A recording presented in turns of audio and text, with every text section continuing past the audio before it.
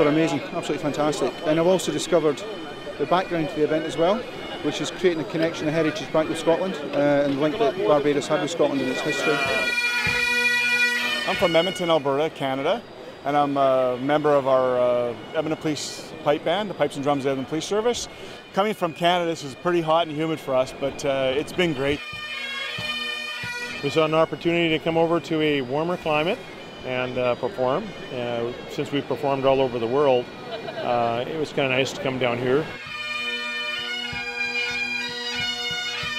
Being part of the police pipe band is just a special thing to do, and I've always wanted to play the bagpipes, and I'm really privileged to be here with everybody.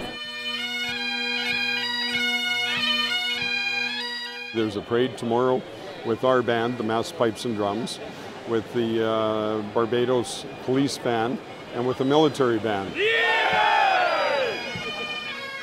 The Celtic Music Festival is in full swing here in Barbados, and already tonight we've spoken to pipers from across the globe. And right behind me we've got musicians from Orkney, Skye and Shetland. They're ready to kick off the weekend in style. It's the Burling.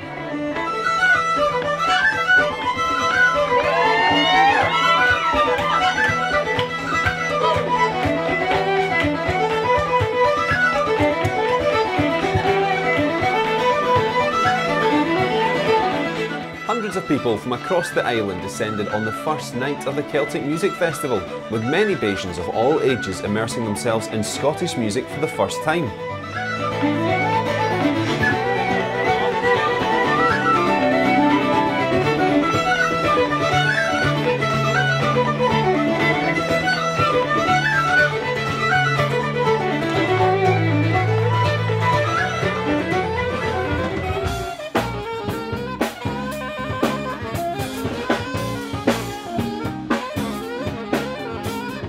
A large part of the Celtic Music Festival is to give a platform to local musicians.